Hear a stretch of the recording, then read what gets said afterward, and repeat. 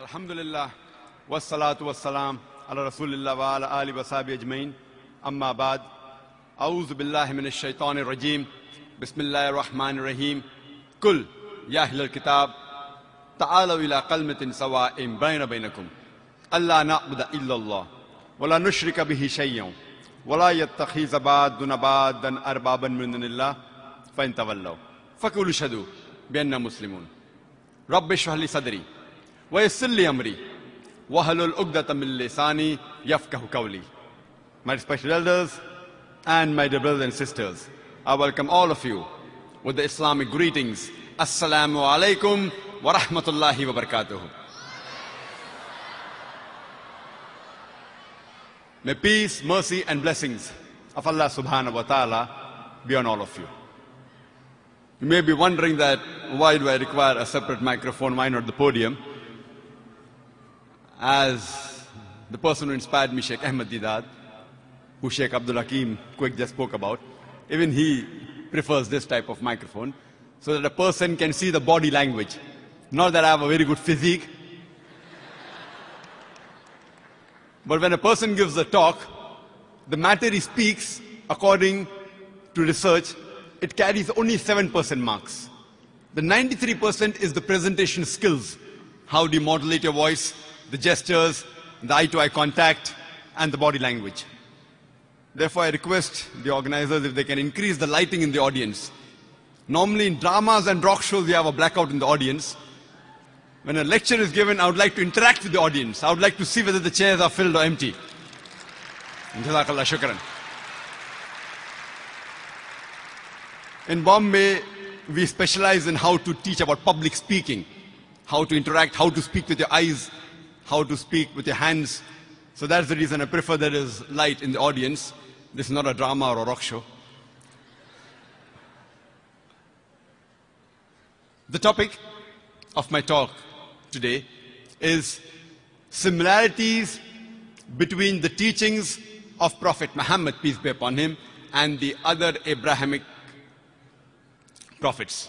Or in other words, similarities between Islam, Christianity, and Judaism.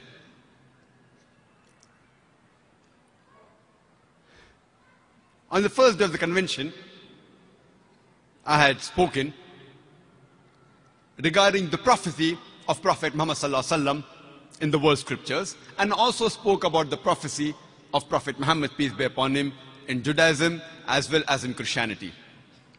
And I mentioned that the Quran says in Surah Fatir, chapter number 35, verse number 24, وَإِم مِّنْ أُمَّةٍ إِلَّا خَلَا فِيهَا نَذِيرٌ. There is not a nation or a tribe to whom we have not sent a warner. By name, only 25 messengers are mentioned in the Quran. But our beloved Prophet Muhammad ﷺ said there were 124,000 messengers sent on the face of the earth. But by name, only 25 are mentioned in the Quran. For example, Adam, Noah, Abraham, Moses, Jesus, Muhammad, peace be upon them all. And Islam is the only non-Christian faith which makes it an article of faith to believe in Jesus Christ, peace be upon him. No Muslim is a Muslim if he does not believe in Jesus, peace be upon him.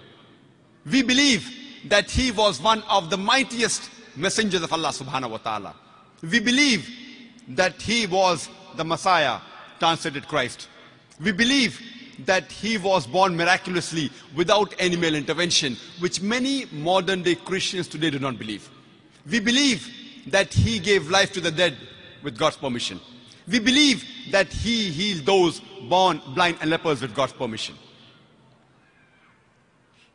But all the messengers that came before the last and final messenger, Prophet Muhammad, peace be upon him, they were only meant for their people, and the message they brought was meant to be followed only till a particular time period. And Prophet Muhammad, peace be upon him, since he was the last and final messenger, he was not sent only for the Muslims or the Arabs, he was sent for the whole of humanity. Similarly, Allah says in the Quran in Surah Rad, chapter number 13, verse number 38, وَلِكُلِّنْ أَجْلٍ كِتَابٍ. In every age have we sent a revelation, have we revealed a book. By name, only 4 are mentioned in the Quran: Torah, Zabur, Injil, and the Quran. All the revelations that came before the glorious Quran, they were meant only for a particular group of people, and the message was meant to be followed in totality only till a particular time period. But the last and final revelation, the glorious Quran, was not meant only for the Muslims or the Arabs, it was meant for the whole of humanity. As Allah mentions in Surah Ibrahim, chapter number 14, verse number 1, in Surah Ibrahim, chapter number 14, verse 54, in Surah Baqarah, chapter 2, verse 185, as well as in Surah Az-Zumur, chapter 39, verse number 41, that the Quran was revealed for the whole of humankind. Let us today discuss what are the similarities between Islam, Christianity, and Judaism. Our beloved Prophet Muhammad said, it's mentioned in Sahih Bukhari, volume number 1, in the book of Iman, hadith number 8, the beloved Prophet said, our religion of Islam is based on 5 principles, on 5 pillars. The first is, La ilaha illallah Muhammad Rasulullah. The second is, Aqimus Salat. Third is, to pay zakat. Fourth is Hajj, and fifth is Psalm. Let's discuss the similarities between the pillars of Islam and Judaism and Christianity. The first is, La ilaha illallah Muhammad Rasulullah. There is no God but Allah, and Prophet Muhammad, peace be upon him, is the messenger of Allah. This was discussed by me on the first day, that Prophet Muhammad, peace be upon him, is mentioned in all the major world religious scriptures, including the scriptures of Judaism and Christianity. Allah says in the Quran, in Surah Baqarah, chapter number 2, verse number 177, it is not righteousness that you turn your face to the east or west, but it is righteousness that you believe in Allah, that you believe in the last day, that you believe in His angels, His books, and His messengers. I started my talk by quoting a verse from the glorious Quran, from Surah Al-Imran, chapter number 3, verse number 64, which says, Kul ya ahlal kitab, say, O people of the book, ta'alaw ila qalmatin sawa'im bayna baynakum, come to common terms as between us and you. Which is the first term? Allah na'budu illallah, that we worship none but one Allah. Wala nushrika bihi shay'an, that we associate no partners with Him. Wala yattakhiza ba'duna ba'dan araban min dunillah, that we erect not among ourselves lords and patrons other than Allah. Fa tawallaw, if then they turn back, fakulu shadu, say ye bear witness, bianna muslimun, that we are Muslims bowing our will to Allah subhanahu wa ta'ala. This verse, which I call as the master key for doing dawah, says, Ta'alaw ila qalmatin sawa'im baynana baynakum, come to common terms as between us and you. Regarding the concept of God in Islam, the best reply any Muslim can give you is quote to you Surah Ikhlas, chapter number 112, verse number 1 to 4, which says, Qul huwallahu ahad, say He is Allah one and only. Allahu samad, Allah the absolute and eternal. Lam yalid walam yulad, He begets not, nor is begotten. Walam yakul lahu kufuwan ahad, there is nothing like Him. This is a 4-line definition of Allah subhanahu wa ta'ala, of Almighty God, given in the glorious Quran, which is the litmus test, the touchstone of theology. A similar message is given in the Jewish scriptures. It's mentioned in the Old Testament, in the book of Deuteronomy, chapter number 6, verse number 4. Moses, peace be upon him, says in Hebrew, Shema Israelo, Adnal Hainu Adnai Khad. Hear, O Israel, the Lord, our God, is one Lord. And when Jesus Christ, peace be upon him, was asked that which is the first of the commandment, he repeated verbatim what was said by Moses, peace be upon him, earlier. It's mentioned in the Gospel of Mark, chapter number 12, verse number 29. And Jesus Christ, peace be upon him, said, Shema Israelo, Adnal Hainu Adnai Khad. It's a Hebrew quotation which means, Hear, O Israel, the Lord, our God, is one Lord. Allah says in the Quran, in Surah Nisa, chapter number 4, verse number 48, and Surah Nisa, chapter number 4, verse number 116, that Allah subhanahu wa ta'ala will never forgive the sin of shirk, associating partners with God, joining partners with gods. Any other sin, if He wishes, if He pleases, He may forgive. But the sin of shirk, he will never forgive, because it is the most heinous sin. A similar message is given in the Bible. It's mentioned in the book of Exodus, chapter number 20, verse number 3 to 5. It says, Almighty God says, "Thou shalt have no other God besides me. Thou shalt not make unto thee any grave image of anything, of any likeness, in the heaven above, in the earth beneath, and the water under the earth. Thou shalt not bow down to them, nor serve them, for I, thy God, thy Lord, is a jealous God." The same message is repeated in the book of Deuteronomy, chapter number 5, verse number 7 and 9, where God says, "Thou shalt have none other God besides me. Thou shalt not make unto thee any graven image of anything, of any likeness, in the heaven above, in the earth beneath, and the water beneath the earth. Thou shalt not bow down to them, nor serve them, for I, thy God, thy Lord, is a jealous God." Associating partners with God is the biggest sin. But unfortunately, many of our Christian brothers and sisters, they say that Jesus Christ, peace be upon him, he claimed divinity. The Quran says in Surah Ma'idah, chapter number 5, verse number 72, it says, "They are in kufr, وَلَقَدْ كَفْرَ الَّذِينَ قَالُوا إِنَّ اللَّهُ هُوَ ابْنُ مَرْيَمَ." They are in kufr, those who say that Jesus Christ, the son of Mary, is Allah. وَقَالَ الْمَسِيحِ, but said Christ, "Ya Bani Israel, O children of Israel, Uqbudullah, worship Allah, Rabbi wa Rabbakum, who's my Lord and your Lord. Inno may shrik billah." Anyone who associates partners with Allah, faqad harramallahu alayhi al-jannah, Allah will make Jannat haram for him. Wama wahun nar, wama li-zalimin min ansar. And fire shall be his dwelling place, and he shall have no helpers in the hereafter. Jesus Christ, peace be upon him, said, "Inno may shrik billah." Anyone who associates partners with Allah, faqad harramallahu alayhi al-jannah, Allah will make Jannat haram for him. Wama wahun nar, wama li-zalimin min ansar. And fire shall be his dwelling place, and he shall have no helpers in the hereafter.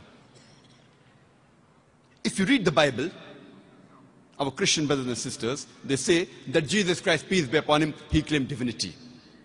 But there is not a single unequivocal statement in the complete Bible where Jesus Christ, peace be upon him, himself says that I am God, or where he says worship me. I would like to repeat that there is not a single unequivocal statement in the complete Bible, not a single unambiguous statement in the complete Bible where Jesus Christ, peace be upon him, himself says that I am God, or where he says worship me. If anyone can point me such a statement in the Bible, I, Dr. Zakir Naik, I am ready to accept Christianity today. I am not speaking on behalf of my other Muslim brothers. I am a student of comparative religion. I studied the Bible and the other sacred scriptures. In fact, if you read the Bible, Jesus Christ, peace be upon him, himself said, it's mentioned in the Gospel of John, chapter number 14, verse number 28. Jesus Christ, peace be upon him, said, "My Father is greater than I." Gospel of John, chapter number 10, verse number 29. "My Father is greater than all."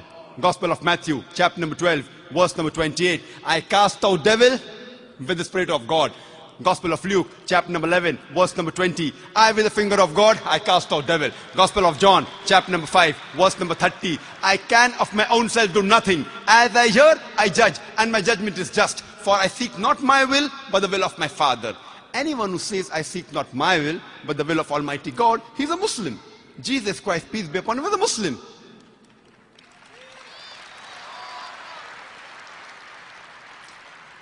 It's mentioned in the Gospel of Matthew, chapter number 5, verse number 7 to 20.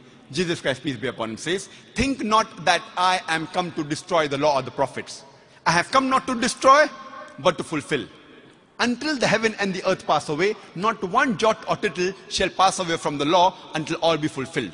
And whosoever shall keep the commandments and teach men to do so shall be called great in the kingdom of heaven. And whosoever shall break one of the least commandments, he shall be called least in the kingdom of heaven. Unless your righteousness exceeds the righteousness of the scribes and the Pharisees, in no way shall you enter the kingdom of heaven." if you want to go to Jannah, according to Jesus Christ, peace be upon him, you have to keep all the laws and commandments which was given by Moses, peace be upon him, and which is mentioned in the Jew. Jesus Christ, peace be upon him, he never claimed divinity. In fact, it's mentioned in the Gospel of John, chapter number 14, verse number 24. Jesus Christ, peace be upon him, says that the words that you hear are not mine, but my Father's who has sent me. It's mentioned in the Gospel of John, chapter number 17, verse number 3. Jesus Christ, peace be upon him, says, this is life eternal, so that you may know there is one God, and Jesus Christ whom thou hast sent. It's mentioned in the Gospel of Matthew, chapter number 19, verse number 16 to 18, that a person approaches Jesus Christ, peace be upon him, and tells him, good master, what good things should I do so that I shall enter eternal life, so that I shall go to Jannah? So Jesus Christ, peace be upon him, says that why thou callest me good? Leave aside God. He says, why thou callest me good? There's only one good, and that is the Father in heaven. That is Almighty God. And if you want to enter eternal life, you should keep the commandments. Jesus Christ, peace be upon him, did not say that you have to believe I am God if you want to go to Jannah. He never said that you have to believe that I died on the cross for your sins if you want to go to Jannah. He said, if you want to go to Jannah, you keep the commandments. And it's clearly mentioned in the book of Acts, chapter number 2, verse number 22. It says, ye men of Israel, listen to this. Jesus of Nazareth, a man approved of God amongst you by wonders and miracles which God did by him amongst you, and you are witness to it. It says, Jesus of Nazareth, a man approved of God amongst you by wonders and miracles which God did by him amidst you, and you are witness to it. Shirk is the biggest sin in Islam, in Judaism as well as Christianity. It's the biggest sin. As far as calling Allah subhanahu wa ta'ala by different names, Allah says in Surah Isra, chapter number 17, verse number 110, Qulidullah awidur rahman, ayyama tadu, falal asma'ul husna. Say, call upon him by Allah or by Rahman. By whichever name you call upon him, to him belongs the most beautiful name. There are no less than 99 different attributes given to Allah subhanahu wa ta'ala in the glorious Quran. You can call him by any name, but it should be a beautiful name. It should not conjure up a mental picture. For example, Ar-Rahman, Ar-Rahim, Al-Hakim, most merciful, most beneficent, most wise. No less than 99 names are given in the Quran to Allah subhanahu wa ta'ala. And the crowning one is Allah. Why do we Muslims prefer calling Allah by the Arabic name Allah instead of the English word God? The reason is because a person can play mischief with the English word God. For example, if you add S to God, it becomes gods. That is plural of God. There's nothing like plural Allah. Kul huwallahu ahad. Say He's Allah one and only. If you add D-E-S-S to God, it becomes goddess, meaning a female God. There's nothing like female Allah or male Allah. Allah subhanahu wa ta'ala is unique. If you add a father to God, it becomes Godfather. He's my Godfather. He's my guardian. There's nothing like Allah Father or Allah Abba in Islam. If you add a mother to God, it becomes Godmother. There's nothing like Allah Mother or Allah Ammi in Islam. If you prefix a tin before God, it becomes tin God, meaning a fake God. There's nothing like tin Allah in Islam. That's the reason I say that we Muslims, we prefer calling Allah by the Arabic word Allah instead of the English word God.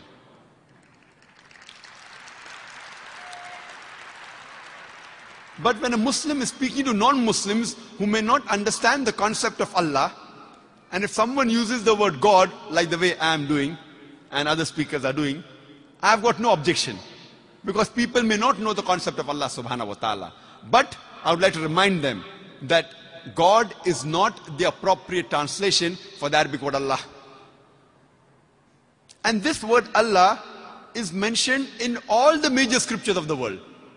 Hindu scriptures, Sikh scriptures, including Jewish and the Christian scriptures.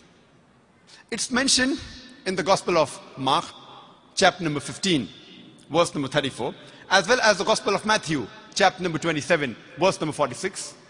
When Jesus Christ, peace be upon him, when he was put on the cross, he cried out, Eli, Eli, lama sabachthani, So as to say, O God, why hast thou forsaken me? And this Allah lama sabaqtani is the exact word spoken by Jesus Christ, peace be upon him. And we know Jesus, peace be upon him, he spoke Hebrew, he spoke Aramaic, which is the sister language of Arabic. Allah lama sabaqtani does not sound like, O God, why hast thou forsaken me? Allah lama sabaqtani doesn't sound like, Jehovah, why hast thou forsaken me? But if you translate into Arabic, Allah lama sabaqtani, it is Allah lama taraktani. Arabic and Hebrew and Aramaic are sister languages. And if you refer to the Scofield's Bible, it says A-L-A-H, it means God. They spell Allah as A-L-A-H, we spell A-L-L-A-H. It is somewhat similar, Allah. And this word Allah, you will find in all the different translations of the Bible. The Bible, the New Testament has been translated into more than 2,000 different languages. But in every translation, the original words of Jesus Christ, peace be upon him, where he used the word Allah for Almighty God, is maintained in all the translation, whether it be French, English, German, Spanish, Hindi, Urdu, Marathi. In all the translation, the words Allah lama sabaqtani has been maintained. This is the proper noun for Almighty God, Allah subhanahu wa ta'ala. The second pillar of Islam is Aqimus Salat. And people translate Salah as prayer. To pray means to beseech, to ask for help. And in our Salah, we don't only ask for help. Besides asking for help, we praise Allah subhanahu wa ta'ala and we even get guidance from Him. That's the reason I prefer calling it a programming towards righteousness. And I've given a talk on this subject, Salah, the programming towards righteousness. But if someone uses the translation for Salah as prayer, I don't mind, because if someone asks you, where are you going? And if you say, I'm going for programming, I'm going for brainwashing, it sounds a bit odd. So if you use the word pray for translation of Salah, I've got no objection. But again, the English word prayer does not denote the complete meaning of the Arabic word Salah.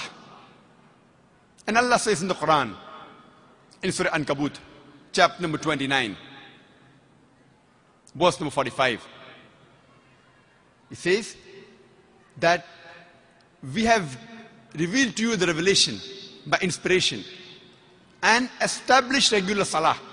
Verily, Salah restrains you from shameful and unjust deed. Utlu ma uya ilayka min al-kitabi wa aqimus salata inna salata tanha anil fahsha'i wal munkar. Salah restrains you from shameful and unjust deed. And we have to offer Salah minimum 5 times a day.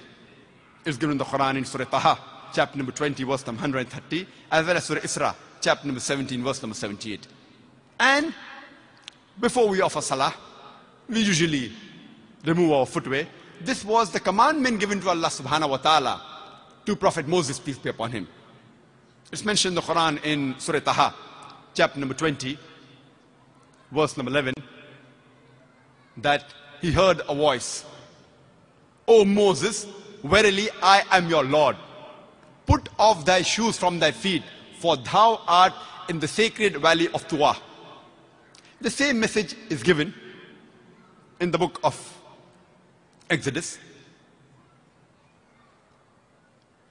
chapter number 3, verse number 5. It says that Almighty God says to Moses, peace be upon him, draw not nigh hither, put off thy shoes from thy feet, for the place where thou standest is holy grounds. This message is also repeated in the book of Acts, chapter number 7, verse number 33, where God says to Moses, put off thy shoes from thy feet, for the place where thou standest is holy ground. So because it's a commandment to Moses, peace be upon him, we Muslims, we normally remove our shoes before we offer Salah. But according to a hadith, a Sahih hadith in Abu Dawud, volume number 1, in the book of Salah, chapter number 240, hadith number 653, Amr bin Shuaib, may Allah be pleased with him, on the authority of his father, he said that his grandfather told him that he saw the Prophet, Muhammad peace be upon him, pray Salah with shoes as well as without shoes. So we can offer salah with shoes, also without shoes. But normally in the mosque we remove our shoes. It was a commandment given to Allah subhanahu wa ta'ala, to Moses. Before salah, we have to do ablution, wudu. Allah says in the Quran in Surah Ma'idah, chapter number 5, verse number 6, that Ya ayyuhallazina amanu, O you believe, when you prepare yourself for salah, wash your hands and your face and your hands up to the elbow, rub your head with water and wash your feet up to the ankle. Wudu is compulsory before offering salah. This was the guidance even given to the earlier prophets. It's mentioned in the book of Exodus, chapter number 40, verse number 31 and 32, that Moses and Aaron, they washed their hands and feet before they appeared in front of the Lord. A similar message is given in the book of Acts, chapter number 21, verse number 26, that Paul, along with the other men, he washed before he appeared in front of the Lord. So wudu is compulsory before salah. It's not only for the Muslims, but even for the Jews and the Christians. It is sort of a mental preparation before you appear in front of your Lord. When we offer salah, our beloved Prophet Muhammad said, it's mentioned in Sahih Bukhari, volume number 1, in the book of Adhan, chapter number 75, hadith number 692. Hazrat Anas, may Allah be pleased with him, said that when we stood for salah, our shoulders touched the shoulders of the companions. Our feet touched the feet of the companions. The beloved Prophet Muhammad said, it's mentioned in a Sahih Hadith of Sunan Abu Dawud, volume number 1, in the book of Salah, chapter number 245, Hadith number 666, that Muhammad Sallallahu Alaihi Wasallam, before offering Salah, he said, straighten your rows, stand shoulder to shoulder, close in the gaps, do not leave any space for the Satan, for the devil. The Prophet wasn't talking about the devil which you see in the museum with 2 horns and a tail. The Prophet was talking about the devil of racism, of caste, of color, irrespective whether rich or poor. When you stand for salah, you stand shoulder to shoulder.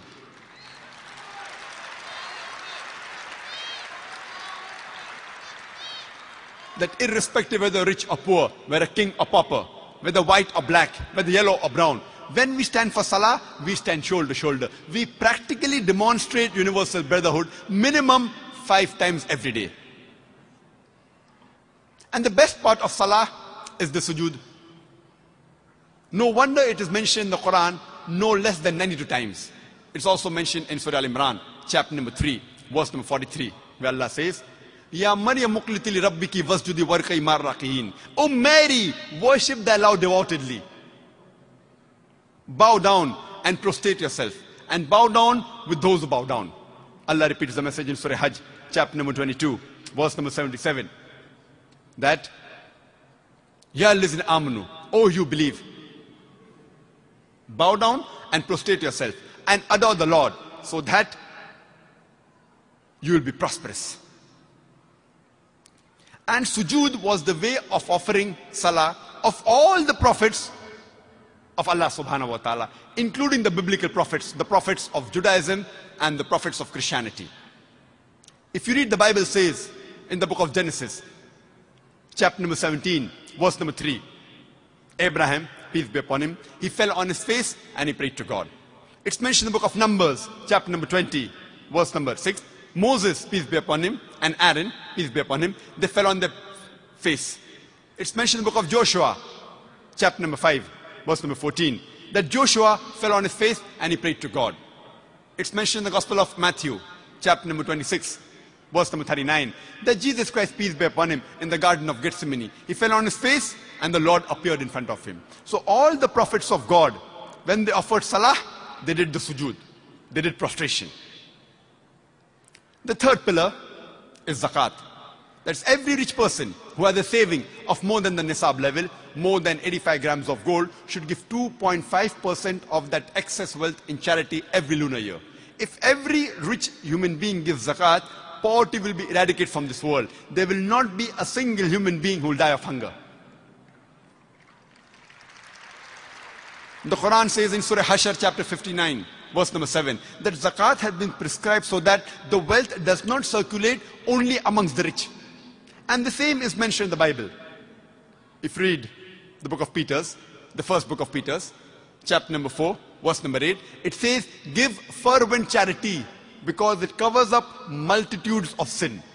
Giving charity is advised in the Bible for the Jews as well as the Christians. The third pillar is Hajj. That is, every adult Muslim who has the means should perform Hajj. That is pilgrimage to the city of Makkah at least once in his lifetime during the month of Hajj. It is the biggest annual gathering in the world where 2.5 million people from different parts of the world, from USA, from Canada, from UK, from Singapore, Malaysia, India, Pakistan, they come to Makkah, and the men that are dressed up in 2 pieces of unsewn cloth, which is white. You cannot identify the person standing next to you, whether it's a king or a pauper. We come at the same call, Labbaik, Allahumma Labbaik. Here we are, oh my Lord, here we are at your service. The pilgrimage to Makkah is even prescribed in the Bible, which many of the Muslims, neither the Christians, are aware. It's mentioned in the book of Psalms, chapter number 84, verse number 4 to 7, that blessed are those people who travel to the valley of Bakkah. Bakkah is another name for Makkah in the Quran, in Surah Al-Imran, chapter 3, verse 96. So the Bible also says that blessed are those people who travel to the valley of Makkah.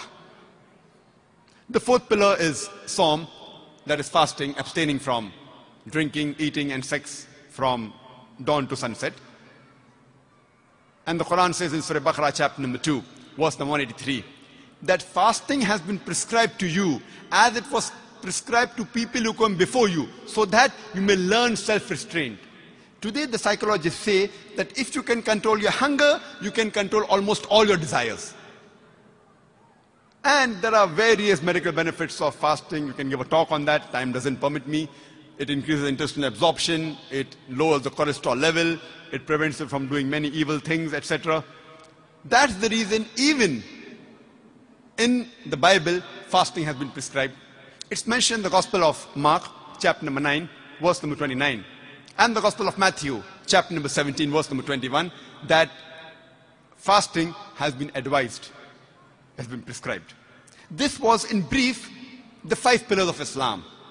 These are the pillars, not the complete structure. But if the pillar is strong, inshallah, the structure will also be strong.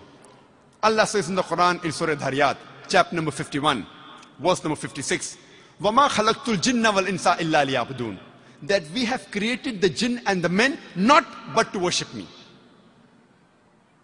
Ibadah comes from the word abd, which means a slave. That we human beings have been created besides the jinn to worship Allah subhanahu wa ta'ala. If you obey the commandments of Allah subhanahu wa ta'ala, you are worshipping Allah subhanahu wa ta'ala. You are submitting your will to Allah subhanahu wa ta'ala.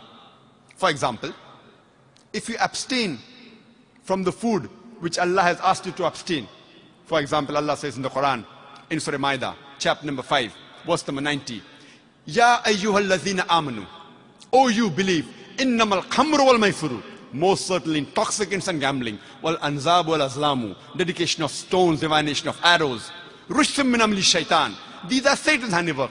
Fashtanibu lalakum tuflihun, abstain from this handiwork that you may prosper.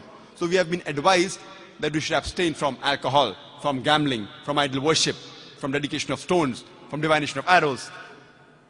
Abstaining from alcohol is even advised in the Bible. For the Jews as well as the Christians, it's mentioned in the book of Proverbs, chapter number 20, verse number 1, that wine is a mocker. Strong drink is raging. Whoever has it is deceived. It's mentioned in the book of Ephesians, chapter number 5, verse number 18, that be not drunk with wine. So if you abstain from drinking alcohol, you are following the teachings of Allah subhanahu wa ta'ala and the Prophet, and you're submitting your will, you're doing ibadah. Allah says in the Quran, in no less than 4 different places. In Surah Baqarah, chapter number 2, verse number 173. In Surah Ma'idah, chapter number 5, verse number 3. In Surah Anam, chapter number 6, verse number 145. And Surah Nahl, chapter number 16, verse number 115. Hurrimat alaykumul maytatu waddamu walahmul khinzir wama uhilla li ghayrillah bi. Forbidden for you for food are dead meat, blood, the flesh of swine, and any food on which any name besides Allah's name is invoked. These 4 foods have been prohibited for the Muslims in the Quran. These 4 types of food are even prohibited in the Bible. The Bible mentions in the book of Leviticus, chapter number 17, verse number 5, and the book of Deuteronomy, chapter number 14, verse number 21, that you shall not eat that which dieth of itself. So dead meat is prohibited even for the Jews and the Christians. And drinking blood, having blood, has been prohibited in the Bible in no less than 5 different places. In the book of Genesis, chapter number 9, verse number 4. In the book of Leviticus, chapter number 17, verse number 14. In the book of Deuteronomy, chapter number 12, verse number 16. In 1 Samuel, chapter number 14, verse number 33. As well as the book of Acts, chapter number 15, verse number 29. It says, it advises that having blood is prohibited. The Bible says in the book of Leviticus, chapter number 11, verse number 7 and 8, that the swine, though it has hooved feet and it's cloven-footed, it chews not the cud. It's unclean for you. You shall not touch its carcass, nor eat its meat. It's unclean for you. The same message is repeated in the book of Deuteronomy, chapter number 14, verse number 8, that the swine, the pig, though it had cloven-footed, it chews not the cud. Thou shalt not eat its flesh, nor touch its carcass. It's unclean for you. And eating of pig is also prohibited in the book of Isaiah, chapter number 65, verse number 2 to 5. So no less than 3 places eating of pork, the flesh of swine, is prohibited. The hikmah behind it, you can refer to my cassette, Misconception About Islam. I've given the hikmah, why pork is prohibited. Regarding eating any food on which any name besides Allah's name is invoked, is mentioned in the book of Acts, chapter number 15, verse number 29, as well as the book of Revelations, chapter number 2, verse number 14, that you shall not have the meat or anything else which is put on the idols. In the conclusion of my talk, I'd just like to mention a couple of more similarities. There are several, time doesn't permit us to go into the details. I'll just touch on the modesty. The hijab that is mentioned, as I mentioned in my answer yesterday, that Allah first speaks about the hijab for the man and then for the woman. Allah says in Surah Nur, chapter number 24, verse number 31, verse number 30, that say to the believing man that he should lower his gaze and guard his modesty. Whenever a man looks at a woman, any brazen thought, any unashamed thought comes in his mind, he should lower his gaze. The same message was given by Jesus Christ, peace be upon him. It's mentioned in the Gospel of Matthew, chapter number 5, verse number 27 and 28. Jesus Christ, peace be upon him, says that it was told of the old times that thou shalt not commit adultery. But I say unto you, whosoever looketh upon a woman to lust after her has already committed adultery in his heart. So Jesus Christ, peace be upon him, said that previously the law was not to commit adultery, but I say unto you, whosoever looketh upon a woman to lust after her has already committed adultery in his heart. Regarding the hijab for the woman, Allah gives the guidance in Surah Nur, chapter number 24, verse number 31, as well as Surah Ahzab, chapter 33, verse number 59. If you refer to the Quran and Sahih Hadith, there are basically 6 criteria for hijab. The first is the extent which differs between the man and the woman. For the man, it's from the navel to the knee. For the woman, the complete body should be covered. The only part that can be seen are the face and the hand is up to the wrist. Certain scholars say when this should be covered. The remaining 5 criteria are the same for the man and the woman. The second is the clothes should not be transparent. The third is it should not be tight-fitting so that it reveals the figure. Fourth, it should not be glamorous so that it attracts the opposite sex. Fifth, it should not resemble that of the opposite sex. And sixth, it should not resemble that of the unbeliever.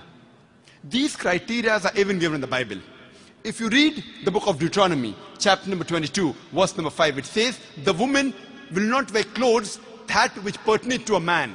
Neither shall a man wear clothes that which is of a woman. All those who do that are an abomination to the Lord. It's mentioned in the 1 Timothy, chapter number 2, verse number 9. It says that the woman should be dressed up with modesty, with shamefacedness and sobriety. They should not wear braided hair of gold or pearl or costly array. And you see the photograph of Mother Mary, she's like a Muslim. And it's said in the 1 Corinthians chapter number 11, verse number 5 to 6, that a woman when she prays, if she uncovers the head, she dishonors the head, her head should be shaved off.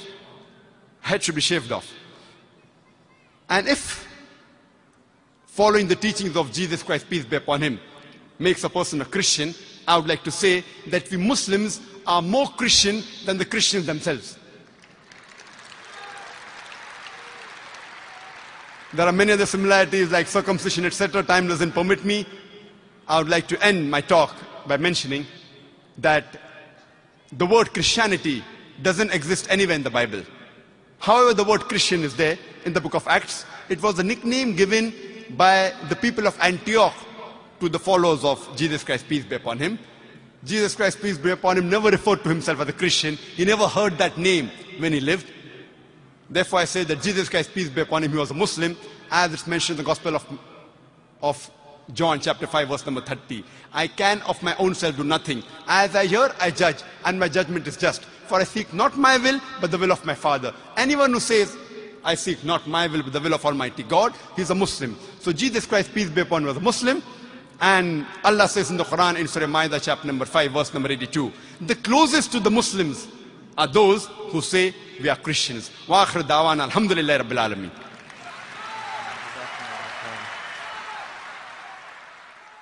The first question is, since the sacred books of different religions such as Hinduism talk about the prophecy of Muhammad sallallahu alaihi wasallam, does that mean that those books were revealed by Allah to people before us? And if not, where did those books come from?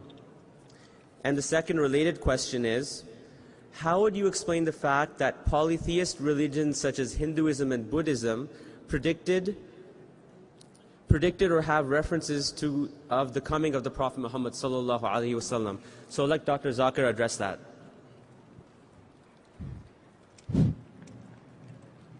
Alhamdulillah.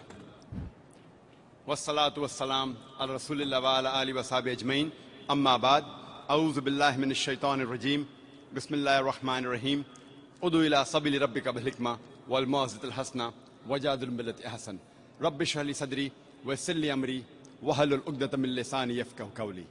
My respected elders and my dear brothers and sisters, I welcome all of you with the Islamic greetings. Assalamu alaikum wa rahmatullahi wa barakatuh.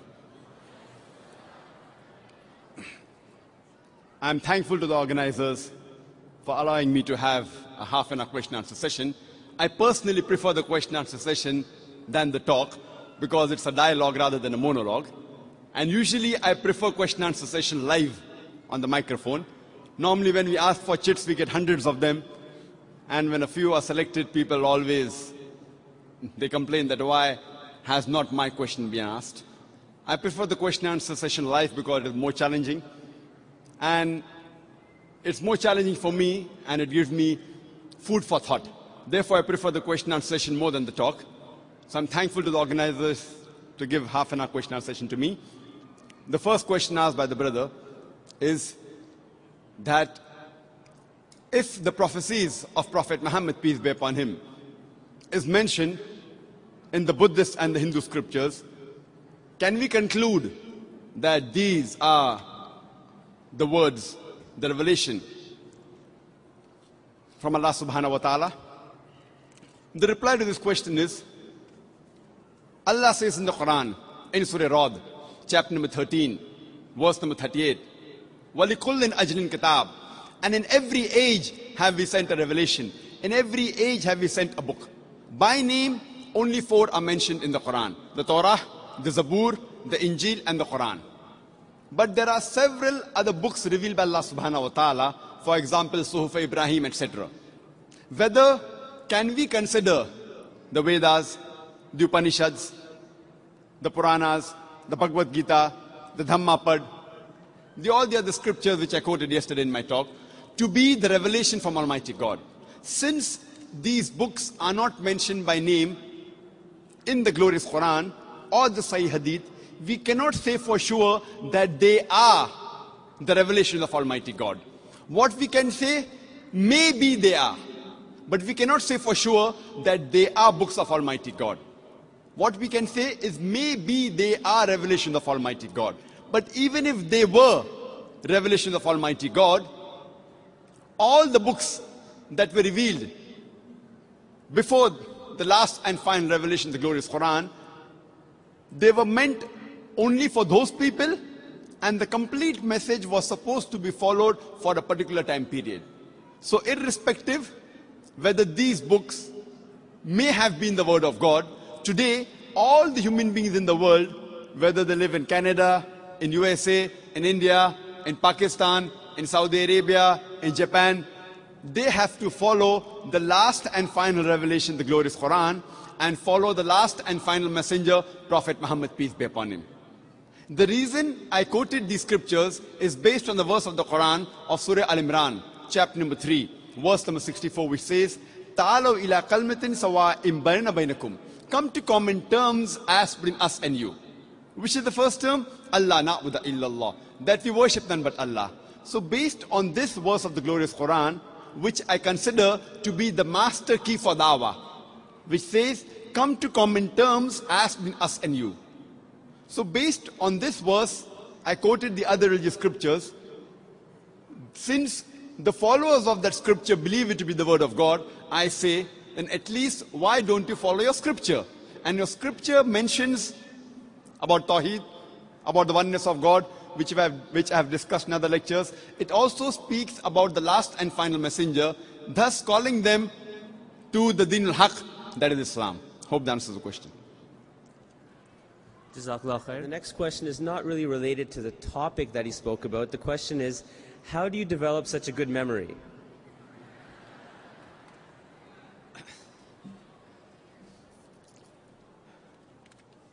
The success to the memory and my talk is, number one, it's Allah's help. Allah says in the Quran, in Surah Al-Imran, chapter number 3, verse number 160, if Allah helps you, none can overcome you. If Allah forsakes you, who is there then who can help you? So let the believers put their trust in Allah subhanahu wa ta'ala. So number one is Allah's help.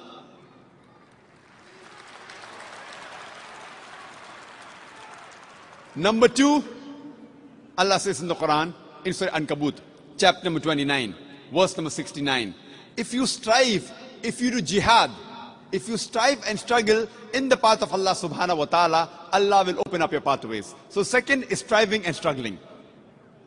And the third is the technique. Allah says in Surah Nahl, chapter number 16, verse number 43, and Surah Anbiya, chapter number 21, verse number 7. It says that if you don't have knowledge, ask the person who is knowledgeable. Ask the person who is expert in this field. So third comes technique. And in Bombay, where I come from, we have training sessions, how we train people in the field of dawah. We have a training course of approximately 35 to 40 days. We have once a year, where hundreds of applications come and we train them.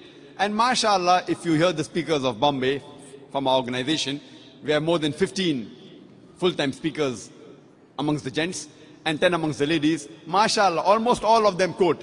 Some of them quote better than me. So the last is technique, which we train them. For those who can't come to Bombay, you can go to our website, irf.net, where there's a Dawah training program, which may give you 5 or 10% of the gist of the training program we have in Bombay. Hope that answers the question. MashaAllah. The next question is, who are we to judge that Islam is the proper religion?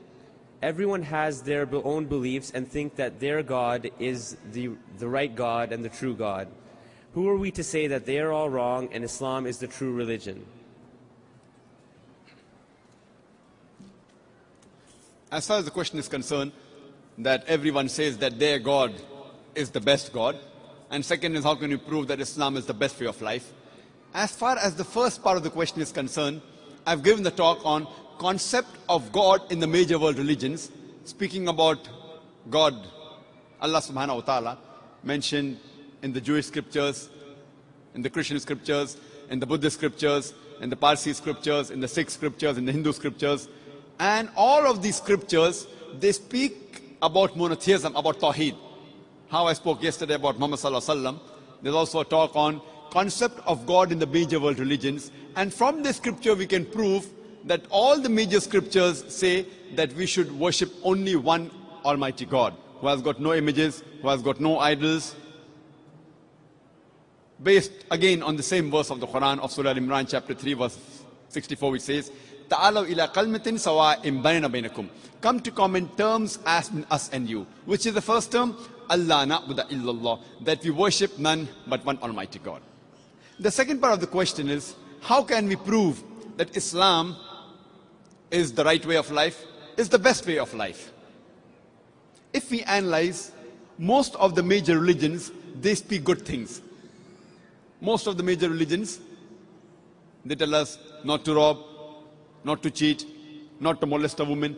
But the difference between Islam and the other religions is that Islam shows you a way how to achieve a state of that goodness. For example, all the religions say that you should not rob. Hinduism says that, Christianity says that, Judaism says that, Islam says the same.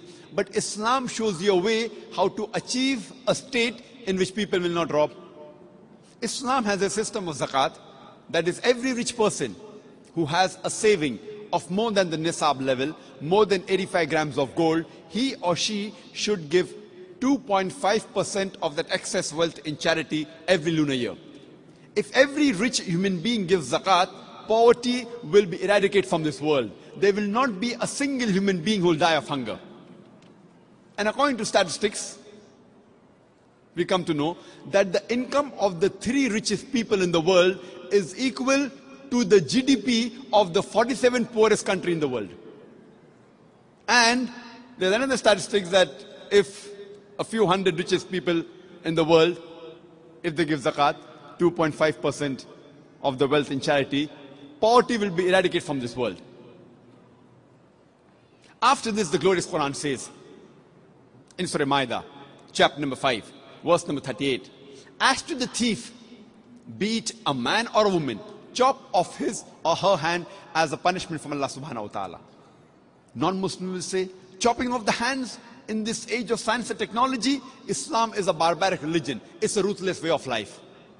And they think that if you go to Saudi Arabia, where this law is practiced, every second person you come across will have his hands chopped off. I have been to Saudi Arabia several times. I have not seen a single human being whose hands have been chopped off. There may be a few people whose hands have been chopped off, but it is not as common as they think it is. Do you know today, people look up to USA, America, as one of the most advanced countries in the world. Do you know it has one of the highest rate of robbery and theft in the world? I'm asking a simple question, that if you implement the Islamic Sharia in USA or in North America, that every rich man who has a saving of more than 85 grams of gold should give 2.5% of that excess wealth in charity, that is zakat. And after that, if any person robs, chop off his or her hand as a punishment. I'm asking a question, will the rate of robbery and theft, will it increase? Will it remain the same or will it decrease? But naturally it will decrease. It's a practical law. You implement the Sharia and you get results. That's the reason the least rate of robbery and theft in the world in any country, it's in Saudi Arabia. Similarly, most of the major religions say that you should not molest a woman, that you should not rape a woman. Hinduism says that, Christianity says that, Judaism says that, Islam says the same. But Islam shows you a way how to achieve a state in which people, no man will molest or rape any woman. Islam has a system of hijab. Normally people speak about the hijab for the woman, but Allah subhanahu wa ta'ala in the glorious Quran first speaks about the hijab for the man and then for the woman. Allah says in the Quran in Surah Nur, chapter number 24, verse number 30, say to the believing man that he should lower his gaze and guard his modesty. That whenever any brazen thought comes in your mind, whenever anyone looks at a woman, the man, he should lower his gaze. After that, the Quran speaks about the hijab for the woman in Surah Nur, chapter 24, verse number 31, where Allah says, say to the believing woman that she should lower her gaze and guard her modesty, and display not her beauty except what appears ordinary of, and draw her veil, a head covering, over the bosom, and display not her beauty except in front of her husband, her son, her father, and a big list of mahram, the close relatives which you can't marry, is given. There are basically 6 criteria for hijab given in the Quran and the Sahih Hadith. The first is the extent which differs between the man and the woman. For the man, it's from the navel to the knee. For the woman, the complete body should be covered. The only part that can be seen are the face and the hands up to the wrist.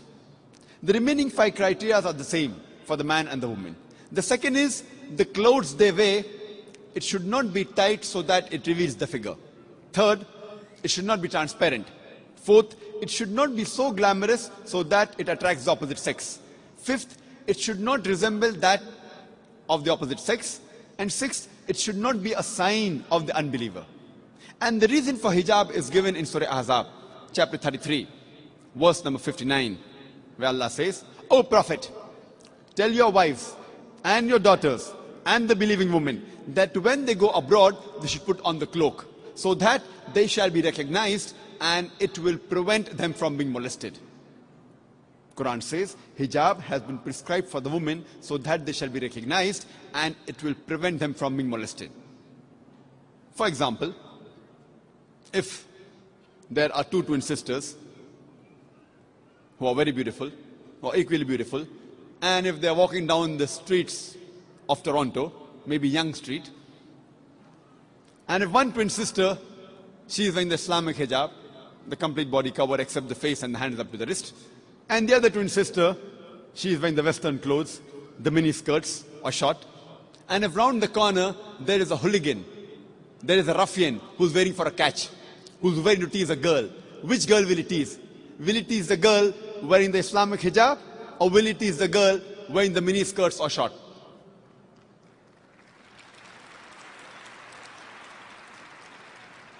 After that, the Islamic Sharia says, if any man rapes any woman, he gets capital punishment, death penalty. People say, death penalty? In this age of science and technology, Islam is a barbaric religion. It's a ruthless way of life. But when I ask this question to thousands of non-Muslims, that God forbid, if someone rapes your mother, rapes your sister, and if you are made the judge, and if the rapist is brought in front of you, what punishment will you give him? And all of them, 100% said, we will put him to death. Some went to the extent of saying, we will torture him to death. So why these double standards? Someone rapes your mother, your sister, you want to put him to death. Somebody rapes somebody else's mother or sister, you say death penalty is a barbaric law. Do you know, according to statistics, USA, which happens to be one of the most advanced countries in the world, do you know it has one of the highest rate of rape in the world? According to the FBI statistics, in 1990 alone, on average, every day, 1,756 rapes took place every day in the year 1990. According to the US Department of Justice, in the year 1996, on average, every day, 2,713 cases of rape took place. In the year 1990, 1,756. In the year 1996, 2,713. Maybe the Americans got more bold. That means every 32 seconds, one rape is taking place in USA. You know, we are here in this auditorium, maybe for the past 6 hours. Already 600 rapes may have taken place in USA till the time you are here. I am asking the question that if you implement the Islamic Sharia in USA, that if any man looks at a woman, any brazen thought, any unashamed thought comes in his mind, he should lower his gaze. After that, every woman should be properly covered, complete body, except the face and the hands up to the wrist. After that, any man rapes a woman, capital punishment. I am asking the question, will the rate of rape in America, in USA, will it increase? Will it remain the same, or will it decrease? Will it increase? Will it remain the same, or will it decrease? It will decrease. It's a practical law. You implement the Sharia and you get results. That's the reason I say Islam, besides speaking good things, it shows you a way how to achieve the state of goodness. Therefore I say that Islam is the best way of life. And Allah says in the Quran, in Surah Al-Imran, chapter number 3, verse number 19, Inna dina indallahi al-Islam. The only religion acceptable in the sight of Allah is Islam. Takbir. Okay, unfortunately, we're running short on time, so we only have time for a few more questions. The next question is, what argumentation would you use to do da'wah to an atheist or to a Christian or a Jew? And how would you introduce the topic to them? As far as doing dawah to Christians and Jews, inshallah, I'll be giving a talk on similarities between Islam and Christianity, which you can hear tomorrow. As far as the first part of the question is concerned, how to do dawah to an atheist? If you remember, I said earlier, the master key is Surah Al-Imran, chapter 3, verse 64, which says, "Ta'alaw ila kalmatin sawa'in bayna bainakum." Come to common terms as between us and you. Now one may ask, what is a common term between the atheists? What common term can a Muslim have with an atheist? But yet I call this the master key. The first thing I do when I meet an atheist is, I congratulate him. I congratulate him because he says he does not believe in God. The reason I congratulate him is, all the other human beings, most of them, they are blindly following their parents. The Christian, he is a Christian because father is a Christian. The person is a Hindu because father is a Hindu. Most of the Muslims are Muslims because their fathers are Muslim. This atheist is thinking, his father, his parents may be religious, but he does not believe in the gods which his parents worship. The reason I congratulate him is because he has said the first part of the Islamic Shahada, Islamic creed, La ilaha, there is no God.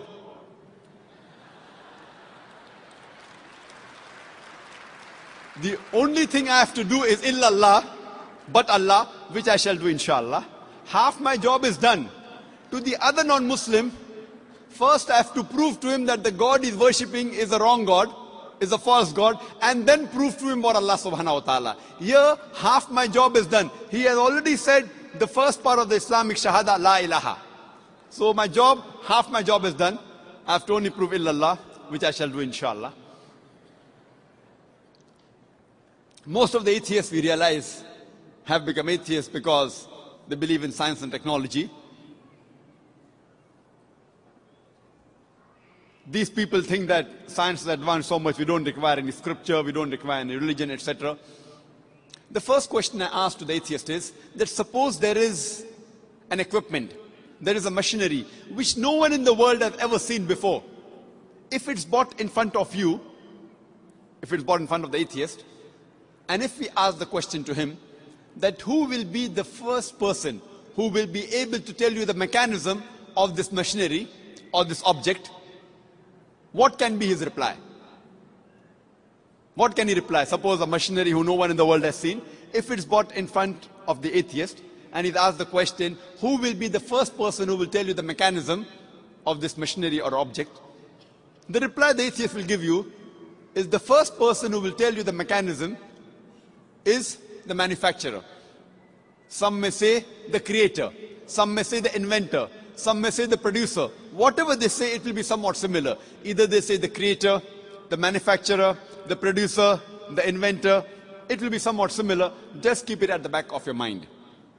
Then ask him the next question. That how did our universe come into existence? So the atheist will tell us that initially there was a primary nebula. Then there was a big bang.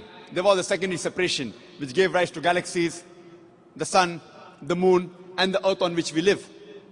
This we call as a big bang. When did you come to know about this creation of the universe? So he will tell you, about 30, 40 years back, the scientists that discovered this.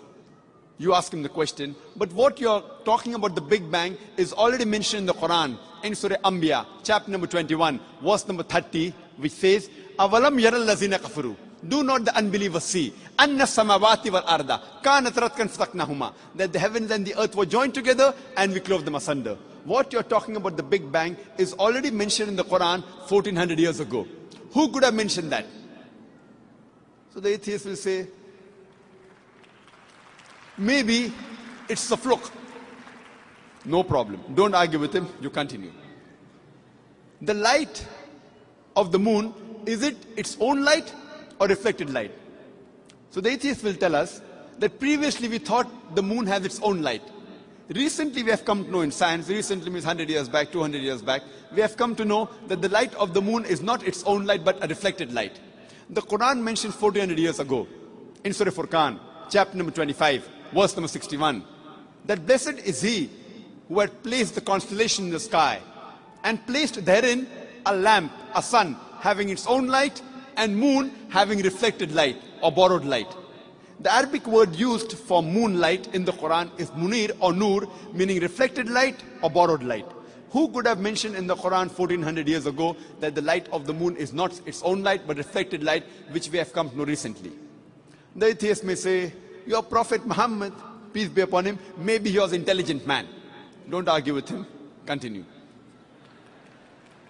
The world that we live on, what's the shape of this earth on which we live? The atheist will tell you it is spherical. When did we come to know? So he will tell us, it was 1597 when Sir Francis Drake, when he sailed around the earth, that he proved that the earth was spherical. But the Quran says 1400 years ago, in Surah Naziyat, chapter number 79, verse number 30, Wal arda ba'da zalika dahaha. And thereafter, we have made the earth egg-shaped.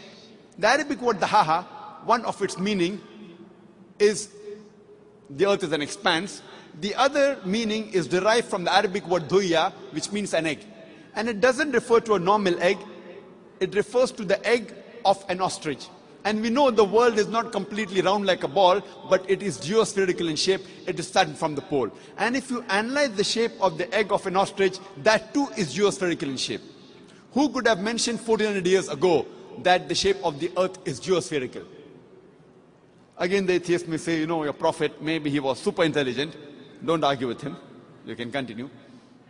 When I was in school, I had learned that the sun was stationary.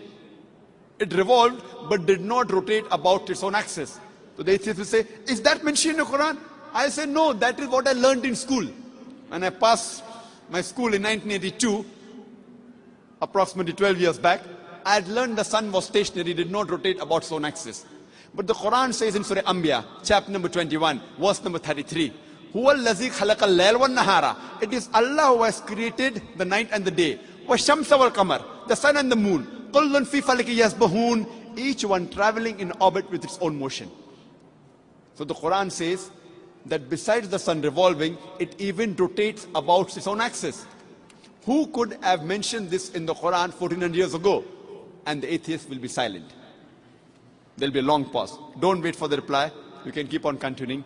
Today, science tells us that the universe is expanding, which is mentioned in the Quran 1400 years ago in Surah Dhariyat, chapter number 51, verse number 47. The Quran speaks about the water cycle which we learnt in school. It was Sir Bernard Palissy in 1580 who first described the water cycle, how does the water evaporate from the ocean, forms into clouds, moves into the interior, falls down as rain. This water cycle is spoken about in great detail in the Quran in several verses. In Surah Az-Zumur, chapter 39, verse 21. In Surah Rum, chapter number 30, verse 24. In Surah Hijr, chapter 15, verse 22. In Surah Mu'minun, chapter number 23, verse number 18. In Surah Nur, chapter number 24, verse number 43. In Surah Rum, chapter number 30, verse 48. In Surah Araf, chapter number 7, verse number 17. In Surah Furqan, chapter number 25, verse 48 to 49. In Surah Fatir, chapter number 35, verse number 9. In Surah Yasin, chapter number 36, verse number 34. In Surah Mulk, chapter number 67, verse number 30. In Surah Tariq, chapter number 86, verse number 11.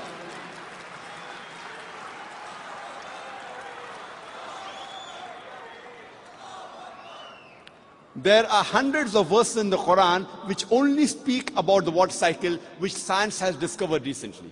We can keep on talking that today we have come to know that the plants have got sexes which we did not know earlier. Quran says in Surah Taha, chapter number 20, verse number 53, that the plants have got sexes, male and female.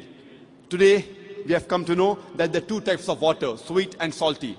And there is a barrier between them, which is mentioned in the Quran in Surah Furqan, chapter 25, verse 53, and Surah Rahman, chapter 55, verse 17 and 18. Marajal Bahraini al-Taqiyan, bainahuma barzakhun la yabghiyan. It is Allah who has let free two bodies of flowing water. Though they meet, they do not mix. There is a barrier between them. Today science tells us that it is the mountains which prevent the earth from shaking, which is mentioned in the Quran 1400 years ago in Surah Naba, chapter number 78, verse number 6 and 7. The Quran speaks about biology, that we have created every living creature from water, every living thing. In Surah Anbiya, chapter 21, verse number 30, Quran mentions this 1400 years ago. The Quran speaks about zoology, about the lifestyle of the spider in Surah Ankabut, chapter 29, verse 41. About the ant in Surah Namal, chapter 27, verse 17 to 18. About the bee in Surah Nahl, chapter number 16, verse 66, 68, 69. The Quran speaks about embryology in Surah Alaq, chapter 96, verse number 1 and 2. We have created the human being from alaqa, a leech-like substance, which we have come to know recently. The Quran speaks about embryological stages in Surah Mu'minun, chapter 23, verse number 12 to 14. You can go on talking about the scientific points. There are more than 1,000 verses in the Quran which speak about science. After every scientific fact, you ask the question, who could have mentioned that in the Quran? The only reply the atheist can give you is the creator, the cherisher, the manufacturer, the inventor, the producer. This creator, this manufacturer, this producer, this inventor, we Muslims call him as Allah.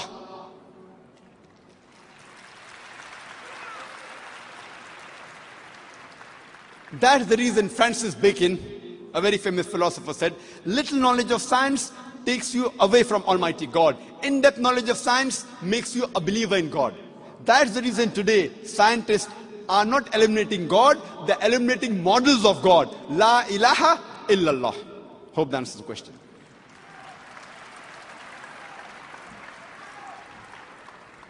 Okay, unfortunately, we have gone over our time for this session. I know all of you must be enjoying it as much as I am. So this session is now closed. I'll pass it on to the next MC to take over, inshallah.